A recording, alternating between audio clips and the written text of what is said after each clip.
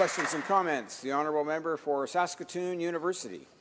Thank you, Mr. Speaker. I appreciate my honourable colleague's emphasis on people on the lower end of the spectrum, having grown up in a family where we generally were beneath the poverty line and having once not had money for my rent, so I had to sleep in a car for a month. I very much appreciate where the honourable member is coming from. But one of the interesting things I noticed when she was discussing, she was talking about their new child benefit.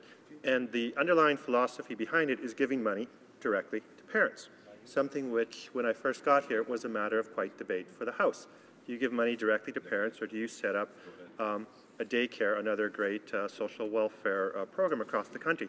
Does the honourable member not concede, then, that giving money directly to parents, as the Conservatives did, and now the Liberals seem to be saying, is actually the best way to help families with children who have particular needs?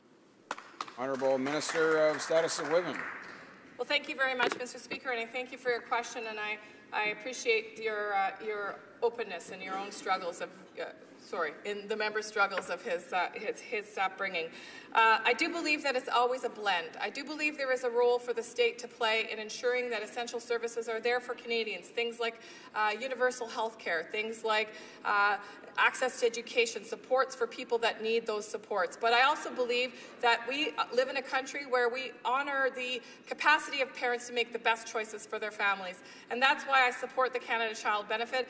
As I illustrated in my narrative, this would have been an initiative that would have helped me tremendously in the raising of my children. It took me 3 decades to get out of debt after raising my children and providing for them in the best way that I possibly could. That is time that I could have been spent building up for my own retirement, taking the necessary steps to save for their success in their future careers. Thank you.